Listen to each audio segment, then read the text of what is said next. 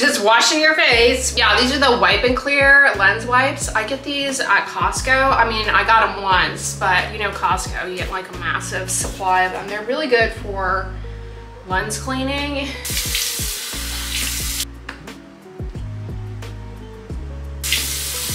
I'm just about finished with the Hello Mermaid flavor, and I recently ordered grape flavor, woohoo! Still loving this bad boy as my urea cream. I alternate this Eucerin one.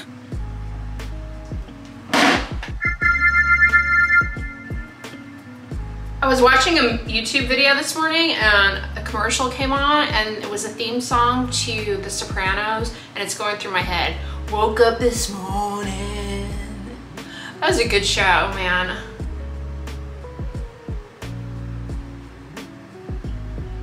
Check out the dew.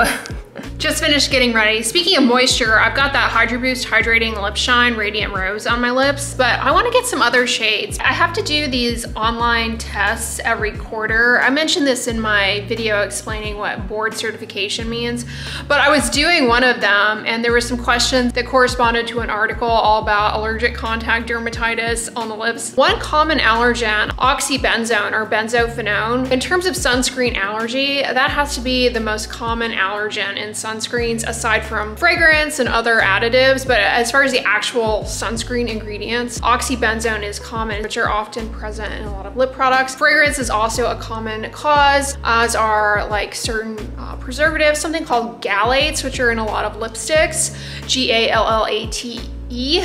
Anyways, I am gonna whip up my AG1. Woo, that is bright. I have the ring light on over here.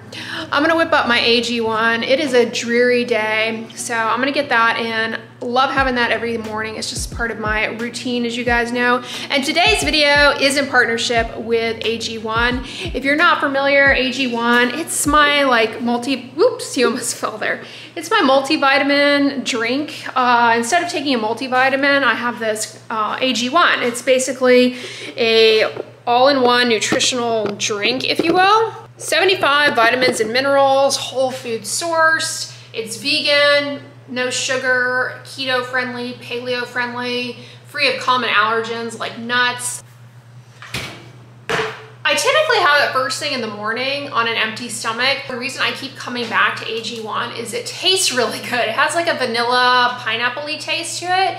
And I also like that it dissolves really easily in water. It's not clumpy. It doesn't leave like a clump of sediment at the bottom of the bottle. I hate that. Like, you think that the product has been evenly like dissolved and you get down to the bottom and it's like a big clump. Yeah, this doesn't do that. As you all know, I am a creature of habit. I really like carving out just little routines. I feel as though it helps me stay on track with my goals and whatnot. Have things that I look forward to and that are habitual.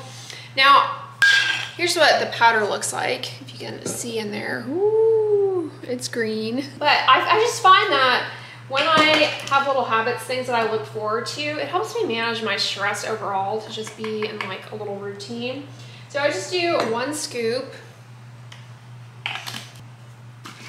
Speaking of routine, you know, I follow a vegan diet, so I need to take B12, and I can easily forget to take that in pill form, or I was doing those little droplets for a time, but I've been super consistent with this because I just look forward to it, you know, it's like part of my daily routine. Ah, it's so smooth too. It doesn't have any grittiness or anything. This is a supplement, so make sure and discuss with your healthcare provider if this is right for you, especially if you're pregnant or breastfeeding. But I mean, it's totally replaced my multivitamin that I was taking before. AG1 is a great option for people who like struggle to get much variety in their diet, miss out on nutrients. It just kind of helps bridge those gaps. AG1 is NSF certified for sport. That is the certification that professional athletes have to adhere to in terms of their supplements. It's made in a TGA registered facility in New Zealand. It's a really great product and I stand by it. They're really rigorous in terms of the quality of their ingredients. Make sure you take advantage of my link in the description box because my offer for a free gift is still standing. If you click the link in my description box, you will get a free bottle of their vitamin D3 plus K2, that dropper bottle. It's a year's worth of vitamin D plus 5 free travel packets with your first order. So go ahead and snag that free gift if you've been wanting to try it out by clicking the link in my description box. It will be down below. So right now there are a ton of mosquitoes out and about. One thing that I wanted to remind you guys, when it comes to mosquito repellent, insect repellent, don't buy the products that are a combination of insect repellent plus sunscreen. Those aren't good. The reason is that you need to be reapplying sunscreen a lot more frequently than you need to reapply insect repellent, like DEET. Insect repellent, you're gonna reapply it based on the instructions because it's gonna vary depending on the concentration and the formulation of the product overall. Whereas sunscreen, you're gonna wanna reapply every 2 hours while you're outside, as well as when you get out of the water, if you've been particularly sweaty. So it's gonna be a lot more frequent, most likely. And you also don't wanna spray insect repellent on your face. So it's better to have separate products. In fact, there's always been a push to pressure the FDA to kind of do away with those combination products because they're just confusing. Speaking of insects and my vibrant lip color, did you know that when it comes to mosquitoes, dark fabrics, like this black hoodie that I'm wearing, brought to you by the kind people at YouTube, gifted me this. Anyways, mosquitoes are attracted to dark fabrics. So it's really popular in the South to wear bright colors. I think people there in the South just like that. But an added benefit is that it repels mosquitoes, like the Lily Pulitzer kind of fabrics. Mosquitoes are less attracted to those fabrics. They like dark fabrics because they think it's like a dark environment where they can go and lay their eggs or whatever. I don't know, I'm not a mosquito. But so far, I've been pretty lucky in avoiding mosquito bites. And fortunately, I've been lucky to not encounter, we have these caterpillars here. It's called the puss caterpillar. It looks like a big hairball. They call them asps. If you touch one of those, they like cause a stinging railroad track type painful rash, miserable. So if you ever see something that looks like this, don't touch it and keep your animals away from that. Yeah, we have those here in Texas. They call them asps, but it's the puss moth, P-U-S-S moth. I don't know where they came up with the name asp. And I just had a thought. I saw in New Beauty magazine, they have their like best of. Anyways, apparently EOS came out with an SPF lip balm. It has like pineapple fruit extract and a bunch of other flavorants in it. But I was wondering if they might have it here. They actually have a pretty good lineup of minis. Little mini Calm and Restore.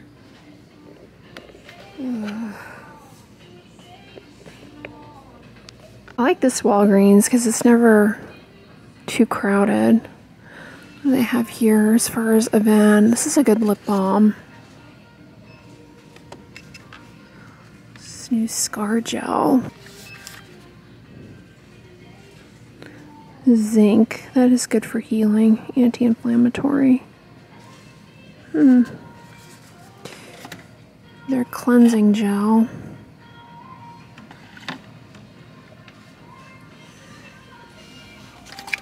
I really like this product.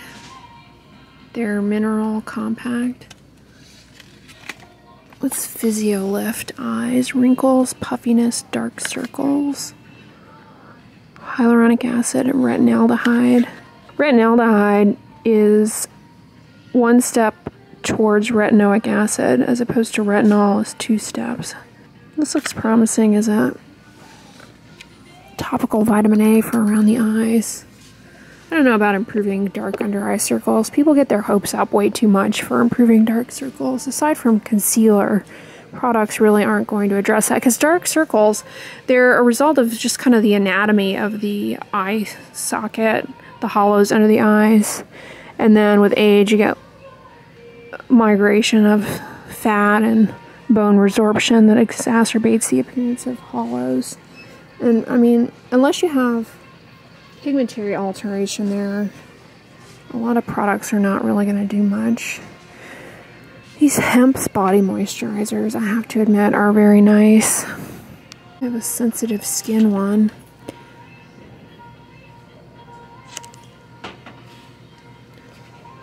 The other day when I was in Target, I saw Neutrogena came out with these matte CC creams. They don't have sunscreen in them, but otherwise they look pretty good. They have niacinamide, which is helpful for redness and hyperpigmentation.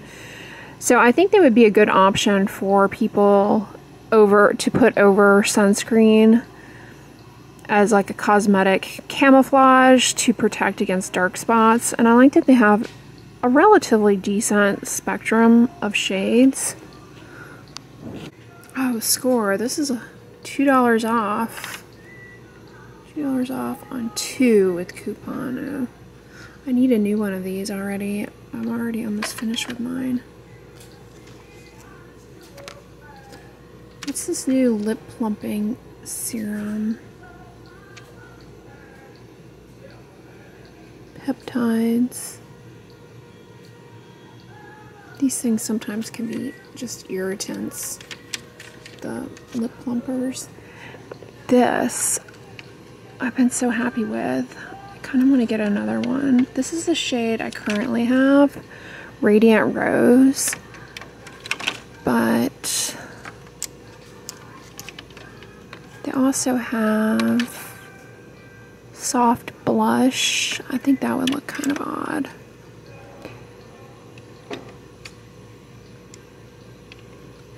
What about pink sorbet? That might be fun for summer. Ballet pink. These are also really good. The SPF 20. The packaging is kind of weird, however, and they're not broad spectrum. They're like decently moisturizing, and they stay on pretty well, and they give just a nice sheer tint, as the name implies. I'm not falling for Sally Hansen's seasonal collaborations with candy brands again. Remember around Halloween I went berserk with the Sally Hansen's collaboration with Sour Patch Kids, the Halloween colors. The Peeps collaboration, those are cute colors. This looks like it would be miserable to get off though, that chunky glitter. But I do like this color. Well, hey guys, I just popped out of the shower and feeling good. I wanted to update you all on this Zeroid Racinic Urea Cream. I just ordered another tube of this because I've been loving it that much. I contemplated ordering another tube of the Eucerin Urea. I was going back and forth because I really like both of these. This is what I'm putting on my face as like basically my daily moisturizer, face, neck, and I've been super happy with both of them, honestly. But for a while, this one was out of stock on Amazon. That's where I get it from. You might be able to get it from like Stylevana or even Yes Style, I'm not sure. Anyways, I went ahead and reordered it and just decided to hold off on getting another Eucerin. I'll finish the Eucerin up. I'm almost finished with the Zeroid one. I'm almost finished with the Eucerin one. Once I finish those, the other one should be here and I'll probably resume with that. But I have been really enjoying these Urea facial moisturizers. You know, Urea, it is an amazing, underrated ingredient. Hydrating, helps soften built up dry skin cells, helps even with a little bit of pore clogging issues. I mentioned this before, but I definitely think it helps with sebaceous filaments, because think about it, it's a hydrating ingredient, helps plump up the skin cells, but it also helps break up sticky, shedding cellular matter as what is being extruded from your pores, where you see that little keratin-like filament of the sebaceous filament. It's basically a mixture of oil, dead skin cells, and maybe some bacteria. Eek! Not like deadly bacteria, like normal face bacteria. You know, bacteria, they're not all bad. You've got good bacteria on your skin. They're not all bad. And even the acne-causing bacterium, Cutibacterium acnes, you know, for the most part, it's just part of normal skin flora. It's like chilling in there, not a problem. Obviously, it's probably there for a reason down in our pores. You know, some people, gosh, I am really going on a tangent. I started here just telling you I reordered a urea cream, and next thing we know, we're going down talking about different strains of acne-causing bacteria. But people with acne, there is actually a separate strain of Cutibacterium acnes that people with acne are more inclined to have, may be more likely to be inflammatory. So yeah, all that to say that urea is a beneficial ingredient for just kind of helping the skin cell turnover. You know, those skin cells that get sticky, and that's what can contribute to the clogging of the pores. And that bacteria is like, hey, and breaks down the components of the sebum, leads to inflammatory mediators, papules, pimples, the whole 9 yards. Urea also helps to strengthen the skin barrier and help boost up your skin. It's naturally present in your skin as a natural moisturizing factor. Now, there are a lot of urea, like I love urea as a foot cream, but the concentration of urea in those types of products is quite high. It would really be burning, stinging, and irritating on your face. Por ejemplo, the Cetaphil Rump and Bumpy. Wow, that sounded weird. Rough and Bumpy. This is a 20% urea cream moisturizer. They don't even call it a cream or a lotion. They just call it a moisturizer. I like that. This is great for rough and bumpy skin on the body. I would not put this on the face though, for sure. It would likely burn and sting. But I love using it. I get keratosis pilaris because, hey, I got eczema, so they often go together. I get it on my arms a fair amount, and I don't know, in the past like 3 or 4 years, I don't know, it suddenly appeared on the backs of my thighs. I don't know what that's all about, but yeah, I've got KP coming and going there from time to time too, so this really helps me out a lot. The Skin Smoothing Cream, was it by Neostrata? That was a really good one. That really helped my KP out a lot as well. And honestly, there are some moisturizers out there that I end up using from time to time that don't have keratolytics, and there's just something about them where it really helps out the KP for whatever reason. For example, the Neutrogena Hydro Boost Hydrating Lotion, I found that really helped out with KP quite a bit. My earlobes are itchy. Man, I'm telling you, the pollen, I hate to complain, but it is like coating everything. All of like my mucous membranes are just like just cannot handle it. That is quite literally what's going on. Like I make this really annoying noise. I haven't done it in years, but when I was a child, a teenager, a tween, if I got around certain allergens, I would scratch the back of my throat and make this weird sound. Maybe you, let me know in the comments if you do this. I always thought it was like my superpower, and people would be like, what are you doing? I used to do it in my sleep. I don't know if I still do. That noise sounds like a suckling pig. Yeah, when my allergies get up, I will do that from time to time. And I don't think I've done it in a while, but I'll be darned. Sometimes when I'm filming sit-down videos, I pause for a minute. I edit that out, but I'll pause. Like sometimes I have to say things a couple of times because they don't really come out clearly the first few times. Anyways, I've caught myself sitting there like looking over my notes on camera, making that noise. I'm like, still doing it. Anyways, you guys, Urea is awesome. The Zeroid product I love. This brand, they make a gel cream that is bomb too. Love it. It's a Korean brand. Anyways, don't forget to check out AG1. And if you like this video, give it a thumbs up, share it with your friends, and as always, don't forget, sunscreen and subscribe. I'll talk to you guys tomorrow. Bye.